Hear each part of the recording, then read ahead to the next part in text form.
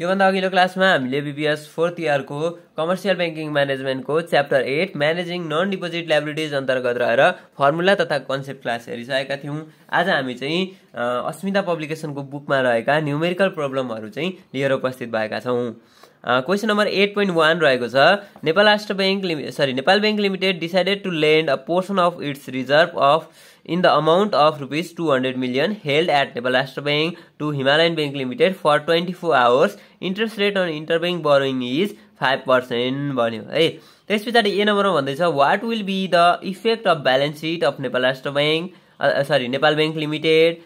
before repayment and after repayment of loan भन्यो है। अनि बी नम्बरमा भन्यो what will be the effect on balance sheet of Himalayan Bank Limited before and after repayment of interbank loan भन्यो।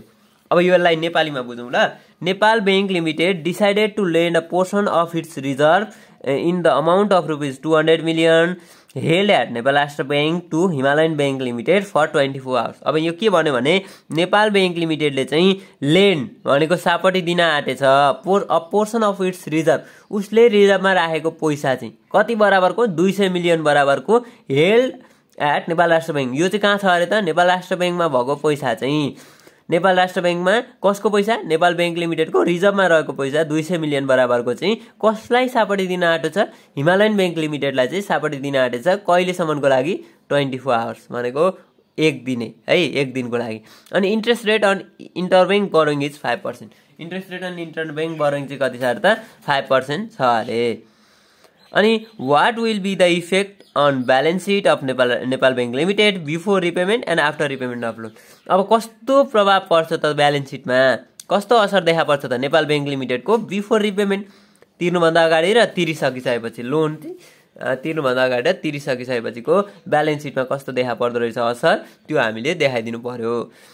अनि be नम्बरमा छ what will be the effect of balance sheet of Himalayan bank limited. अहिले Nepal bank लिमिटेडको कुरा भयो, अब Himalayan bank लिमिटेडको चाहिँ before and after repayment of interbank loan, यो इन्टरबैंक लोन तिर्नुभन्दा अगाडि र तिरिसकेपछि को ब्यालेन्स शीटमा चाहिँ कस्तो असर देखा पर्छ, कस्तो प्रभाव पर्छ त्यो देखाउनु पर्ने रहेछ। यो इन्टरबैंक बोरोइङसँग रिलेटेड प्रब्लम हो भनिसकेका थियौं। अब इन्टरबैंक बोरोइङमा चाहिँ हामीले के गर्नुपर्छ त हिसाब गर्नु पर्दैन, फर्मुला हुँदैन पनि भनेको थियौं है। अब यहाँनिर हामीले के गर्छौं त सिधै ब्यालेन्स शीटको इन्फर्मेसनलाई देखाइदिन्छौं आफ्टर रिपेमेन्ट र बिफोर रिपेमेन्ट बिफोर रिपेमेन्ट र आफ्टर रिपेमेन्ट अफ लोन दुईटा बैंकको रहेछ नेपाल बैंक लिमिटेड र हिमालयन बैंक लिमिटेडको कस्तो कस्तो प्रभाव पर्दो रहेछ ब्यालेन्स शीटमा, यो इन्फर्मेसनसँग रिलेटेड रहेर हामी सल्भ गर्छौं ल यो क्वेशन ल। अब balance sheet of Nepal bank limited before repayment of loan, loan तिर्नुभन्दा अगाडिको हैन लोन दिनुभन्दा अगाडिको ब्यालेन्स शीट कस्तो थियो त भन्दाखेरि रिपेमेन्ट अफ लोन भनेको चाहिँ अब यो रिपेमेन्ट अफ लोन चाहिँ कसरी भन्दाखेरि अब हिमालयन बैंकले लोन तिर्नुभन्दा अगाडिको भन्न खोजेको क्या। तिर्नुभन्दा अगाडि के थियो फन्ड सोल्ड, फन्ड त बेचेको हो नि त उसले, रिजर्भमा रहेको पैसा चाहिँ के गर्यो त बेचिदियो, त्यो गर्दाखेरि उसको एसेट्स बढ्यो है। हेरौँ है, फन्ड सोल्ड गर्यो उसको पैसा आयो हैन 200 मिलियन बराबरको त उसँग के भयो त अब क्याश आयो, एसेट्स आयो। अनि त्यस पछाडि रिजर्भ अकाउन्ट एट एनआरबी जुन नेपाल राष्ट्र बैंकमा रिजर्भ राखेको थियो त्यो रिजर्भ चाहिँ के हुने भयो त अब उसको घट्ने भयो, रिजर्भ पनि उसको के भयो त घटेर जाने भयो। यति भयो क्या। अगाडि जुन रिपेमेन्ट हुनु भन्दा हिमालयन बैंकले लोन पेमेन्ट गर्नुभन्दा अगाडि चाहिँ के भएको रहेछ त भन्दाखेरि यो जुन फन्ड सोल्ड गरेर 200 मिलियन आएछ हैन 200। अब फन्ड त सोल्ड गर्यो नि त, कसलाई बेच्यो त भन्दाखेरि हिमालयन बैंक लिमिटेडलाई बेच्यो नेपाल बैंक लिमिटेडले, भनेपछि त्यो भनेको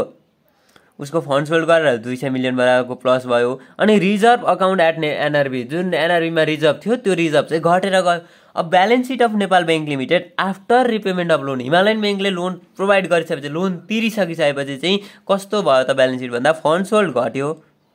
हैन, अब फन्ड सोल्ड त छैन रिपेमेन्ट भइसकिसकेपछि। अनि रिजर्भ अकाउन्ट फेरि के भयो त थपियो, त्यही फन्ड सोल्ड घट्यो, रिजर्भ अकाउन्टमा गएर के भयो बसिदियो। अघि चाहिँ उसँग क्यास नै थियो, क्यास उसलाई दिएको थियो, प्रोभाइड गरेको थियो। अब चाहिँ के भयो त भन्दाखेरि लोन चाहिँ दियो, प्रोभाइड गरिसक्यो, लोन प्रोभाइड गरिसकिसकेपछि अब रिजर्भ अकाउन्ट अब हिमालयन बैंकले पैसा तिरिसकेपछि चाहिँ रिजर्भमा आएर फेरि बस्यो, फन्ड सोल्डको पैसा चाहिँ घटिदियो है। अघि यो आएको थियो किनभने उसले क्यास प्राप्त गरेको थियो, अब चाहिँ हाम्रो के भयो त क्यास आएर फेरि रिजर्भमा गयो फन्ड सोल्डको भ्यालु चाहिँ रिजर्भमा गएर बसेको कारणले यो माइनस भयो ल अब बी नम्बरमा हामीलाई के भनेको थियो भन्दाखेरि त्यही कुरा नेपाल बैंक लिमिटेडको भइसक्यो अब हिमालयन बैंक लिमिटेडको चाहिँ कस्तो हुन्छ त भनेर भनेको थियो क्या balance seat of Himalayan bank limited before repayment of के भयो त लोन पेमेन्ट गर्नुभन्दा अगाडि चाहिँ के थियो त भन्दाखेरि अब उसले के गर्यो रिजर्भमा 200 मिलियन अनि फन्ड पर्चेस गर्यो 200 मिलियन ठीक छ रिजर्भ एकाउन्ट एट एनआरबी के भयो त 200 मिलियन भयो अब ल्याबिलिटिजमा चाहिँ के भयो त फन्ड पर्चेस गर्दाखेरि त उसले दायित्व त भुक्तानी गर्नु पर्यो 24 घण्टामा भनेपछि अगाडि चाहिँ यस्तो भयो अब यहाँ हेरौँ है अब balance seat of Himalayan bank limited after repayment of loan repayment गरिसकेपछि चाहिँ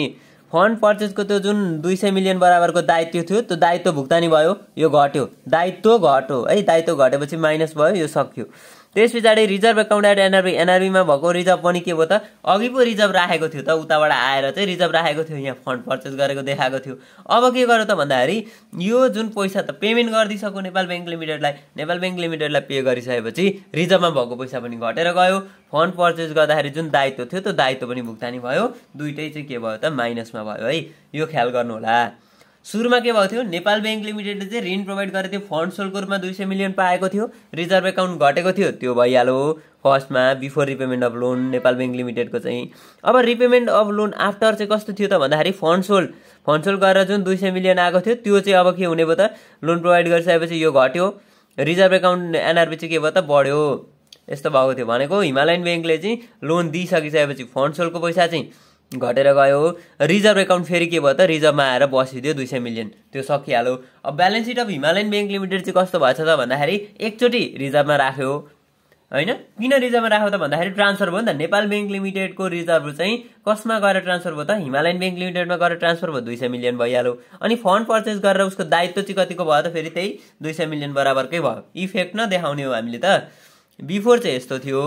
अब आफ्टर तिरिसकेपछि के भयो त भन्दाखेरि रिजर्भ एकाउन्ट पनि घट्यो नेपाल राष्ट्र बैंकमा रिजर्भ राखेको पैसा पनि 24 घण्टाभित्रमा त उसले पेमेन्ट गरिसक्नु भयो नि त पेमेन्ट गरेपछि उसको एनआरबीबाट पनि रिजर्भ घट्यो यही 200 मिलियनको कुरा छ क्या सबैतिर अनि त्यस पछाडि फन्ड पर्चेस गरेर जुन अगाडि फन्ड पर्चेसमा दायित्व थियो त्यो दायित्व पनि भुक्तानी गरेपछि त्यो दायित्व पनि सक्यो अब उसँग ऋण पनि छैन अनि रिजर्भमा पनि त्यही भयो ऋण बराबरको पैसा पनि छैन यति गरेपछि यो क्वेसन सल्भ भयो अब क्वेसन नम्बर 2 हेर्छौँ हामी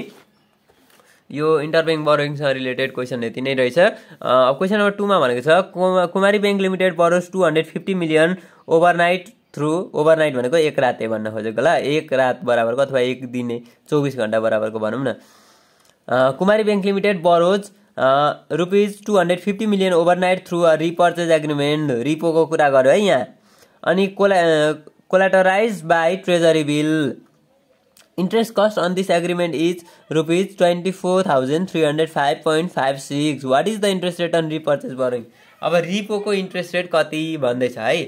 के गरेछ त कुमारी बैंक लिमिटेडले 250 मिलियन चाहिँ overnight through the repurchase agreement 250 million बराबरको चाहिँ सापर्टी लिएछ